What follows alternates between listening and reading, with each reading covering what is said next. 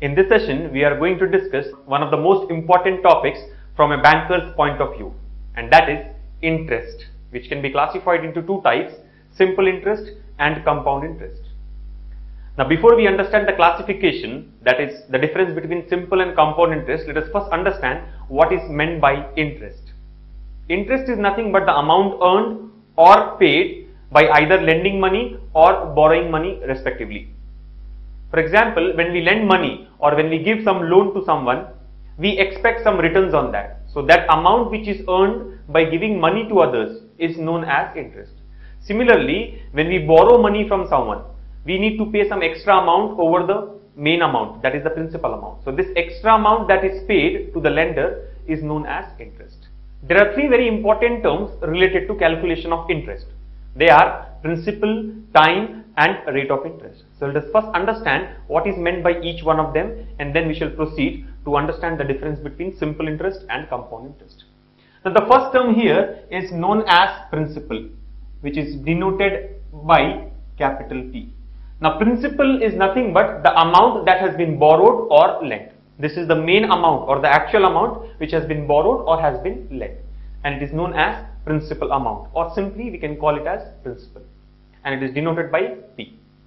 The second term here is time period. There is always a pre-decided time period which is denoted as capital T.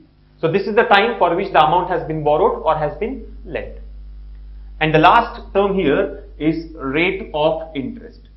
Rate of interest is nothing but the rate at which the amount has been borrowed. This is generally in terms of percentage per annum, and it is denoted as capital R.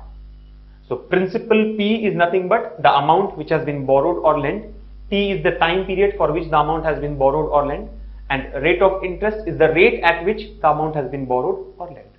And as I have already mentioned, this is calculated in terms of percentage per annum. So rate of interest should always be percentage per annum. And the time period also in general should be always in terms of years. So time T should always be taken in terms of years. Now rate of interest R, which is in terms of percentage per annum, is nothing but the amount which is paid over the principal amount per 100 per year. Let's say the rate of interest is 8% per annum. That means for every 100 rupees that has been borrowed, the person has to pay 8 rupees per annum or 8 rupees per year. So for example, if the person has borrowed 1000 rupees, he will be paying 80 rupees per year on that as the interest. So rate of interest is nothing but that percentage value which defines how much has to be paid per 100 rupees for 1 year.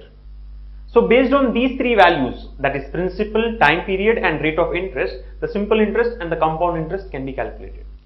After learning about the various terms related to interest, that is principal, time and rate of interest, let us now understand the difference between simple interest and compound interest. Simple interest is a case in which the interest is paid at the end of every period. For example, let's say that interest is being calculated on a yearly basis. So in some cases, interest is paid at the end of every year, as and when it falls due. So such a case is considered as a simple interest case. Whereas compound interest is a case in which the interest is not paid at the end of every period, but in fact it gets added to the principal amount. So that is the major difference between simple interest and compound interest. In case of simple interest, the interest is paid at the end of every period on a regular basis. Whereas in case of compound interest, the interest is not paid at regular intervals. In fact, it gets added to the principal amount, and finally at the end, the interest along with the principal amount is paid back. So this is how we can differentiate simple interest and compound interest. But anyway, let us understand the difference with the help of a simple calculation. Let us assume that an amount of rupees 1000 has been borrowed. So the principal here is 1000 rupees for a period of 2 years. So there is a time period 2 years, and the rate of interest is 10% per annum. That means every year 10% of the principal amount has to be paid. Or we can understand that for every 100 rupees that has been borrowed, the person has to pay 10 rupees per year.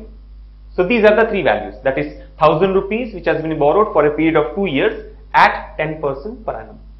Let us understand the difference between SI and CI with the help of these calculations. Now, instead of using the formula directly, let us first do the calculation without using the formula. For example, here we will calculate simple interest for first year and for second year. Similarly, compound interest for first year and for second year, and try to understand the difference between these two. So let us understand that simple interest for first year is SI1, simple interest of first year, which is equal to, as we can see here, we have to pay 10% per annum. So for first year, we have to pay 10% of 1000 rupees. That is the principal. So 10% of 1000, that is equal to 100 rupees. So the simple interest for first year is 100 rupees. Let us now calculate the simple interest for second year. Now even for second year, the simple interest will be 10% of the principal amount, that is equal to 100 rupees. Now if you find out the total interest here, total simple interest will be equal to simple interest of first year plus that of second year, which comes out to be 100 plus 100, 200 rupees. So we can understand that the borrower has to pay 200 rupees for borrowing 1000 rupees for a period of 2 years at 10% per annum. Why? Because interest for first year is 100 and for second year also is 100 rupees. And this simple interest can be calculated with the help of a simple formula, which is SI equals to PTR by 100. So always the simple interest can be taken as P into T into R by 100, where P is the principal amount, T is the time period, R is the rate of interest divided by 100. So 1000 into 2, 2000, 2000 into 10, 20,000 divided by 100 will be equal to 200 rupees. So friends, examination point of view, we are not going to do the calculation. We can simply use the formula and get the answer. But what happens behind the formula is as shown here. That is, for the first year we get 100 rupees, and again for the second year we get another 100 rupees. So total interest is going to be 200 rupees. So simply substitute the values in the formula PTR by 100 to get the answer. But remember, whenever we use the formula, time should always be in terms of years. The time period should always be taken in terms of years. And the rate of interest should always be in percentage per annum. So simple interest can be taken as PTR by 100. Apart from the interest, there is one more term which is known as amount. Amount is nothing but the total money which the borrower pays to the lender. For example, as in this case, 1000 rupees have been borrowed and the interest accrued is 200 rupees. So the total amount which the borrower has to pay to the lender will be equal to 1000 plus 200, that is 1200 rupees. So the total amount can be taken as principal plus simple interest. And if you take P common, we get P into 1 plus TR by 100. So as you can see in this case, interest or simple interest is PTR by 100 and the total amount is P plus SI. Remember, total amount is denoted by A, and that total amount here is going to be 200 plus 1000, that is equal to 1200 rupees. So the amount is 1200, whereas the simple interest is equal to 200. So this is how we can find out the simple interest. The formula is PTR by 100 and the total amount can be taken as P plus SI. Let us now do the calculation for compound interest. And for comparison point of view, we will take the same values, that is 1000 rupees for a period of 2 years at 10% per annum to find out the compound interest. Now, let us again calculate compound interest for 2 years separately. So the compound interest for first year will be equal to 10% of 1000 rupees, as the rate of interest is 10% per annum and the principal amount is 1000. So 10% of 1000 will be equal to 100 rupees. The compound interest for second year will be equal to 10% of, it won't be 1000 rupees for the second year, it will be 10% of 1000 rupees plus 100 rupees. As I have already mentioned, in case of compound interest, the interest is not paid on a regular basis. In fact, it gets added to the principal amount. So here, the principal for the second year will be principal of first year 1000 plus the interest of first year 100. That is nothing but total 1100 rupees. So this can be taken as 10% of 1100 rupees, which is equal to 110 rupees. And the total compound interest can be taken as compound interest for first year plus that for second year. So that is 100 plus 110, 210 rupees.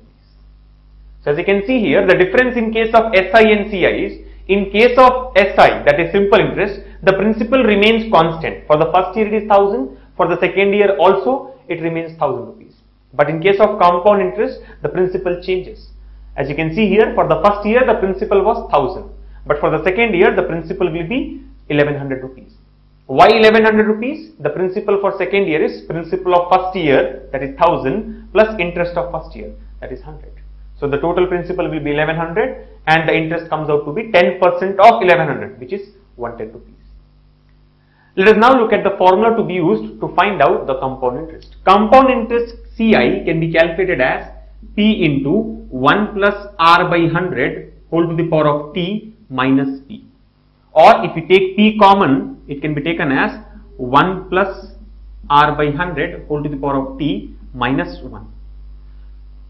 So this is how we can calculate the compound interest. So if we substitute the values of P, T and R, that is 1000 rupees, 2 years and 10% per annum in these formulae, we get the answer as 210 rupees. So examination point of view, we'll use the formula, but this is what happens behind the formula. The individual calculation is first year 100 rupees and second year 110 rupees. Again, in case of compound interest as well, there is something called as total amount, which is denoted by A. The total amount is nothing but principal plus interest. So as you can see here, the principal is 1000 and the interest is 210 rupees. So the total amount will be 1000 plus 210, that is 1210 rupees. So the amount here A can be calculated as P plus CI, which is nothing but P into 1 plus R by 100 whole to the power of T. As you can see from the formula of CI, it is P into 1 plus R by 100 whole to the power of T minus P. So when we have to find out the total amount A, we need to add principal to the interest. So when we add principal, minus P and the principal gets cancelled. So the left out value is P into 1 plus R by 100 whole to the power of T. So that can directly be taken as the amount for compound interest. So the total amount in case of CI will be P into 1 plus R by 100 whole to the power of T. So here the interest is going to be 210 as discussed and the total amount will be 1000 rupees plus 210, that is equal to 1210 rupees. So when we use the values in the second formula here, our answer will be 1210 rupees. So this is the difference between simple interest and compound interest calculation. Let us once again revise what are the major points to be understood here. The first point is, in case of simple interest, the principal remains constant. Even for the third year, simple interest will be 10% of 1000, that is equal to 100 rupees. And even for fourth year, again it continues to be 1000 rupees only. So the principal remains constant in case of simple interest. Why? Because in case of simple interest, the interest is paid as and when it is generated. So at the end of every year, the interest of 100 rupees is paid back. But in case of compound interest, as we have already discussed, interest is not paid on a regular basis. Whereas here it actually gets added to the principal amount. So that is the reason in case of CI, the principal changes. For first year it is 1000, for second year it is 1100 and so on. So the principal for second year is nothing but principal of first year plus interest of first year. Similarly, if you want to find out the principal of third year, the principal of third year in case of CI will be principal of second year plus interest of second year. So principal of second year is 1100 and interest of second year is 110. So we can say that the principal for third year is principal of second year plus interest that is earned in second year, which is 1100 plus 110, that is equal to 1210 rupees. And again, the compound interest for third year will be 10% of this value. So 10% of 1210 will be equal to 121. So this is how the principal keeps changing. First year 1000, second year 1100, third year 1210 and so on. And hence the interest also increases. For first year it is 100, second year 110, third year 121 and so on. So what we need to understand here is, in case of CI, the principal changes on a regular basis. The principal for present year is nothing but principal of previous year plus interest earned in the previous year.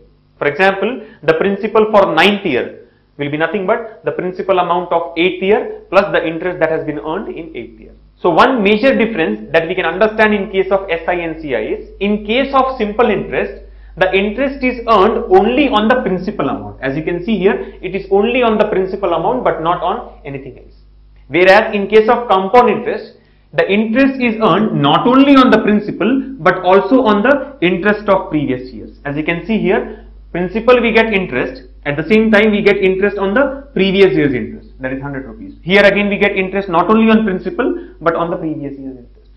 So compound interest always is an interest on principal and earlier interest, whereas simple interest is an interest only on the principal amount. One more point that we can observe in case of SI and CI is, the simple interest for first year is 100 rupees and the compound interest for first year is also 100 rupees.